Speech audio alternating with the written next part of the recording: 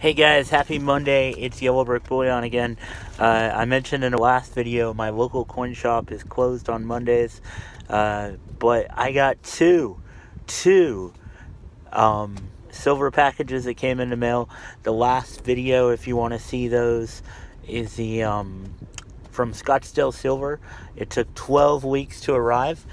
This package that just came from APMEX, and I got it in like 5 days.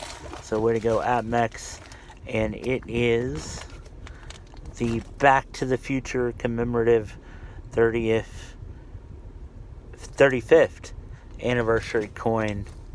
Man, I thought we'd have flying cars by now, or at least hoverboards. But anyway, this is a pretty cool coin, and I got 10 of them. I stocked up.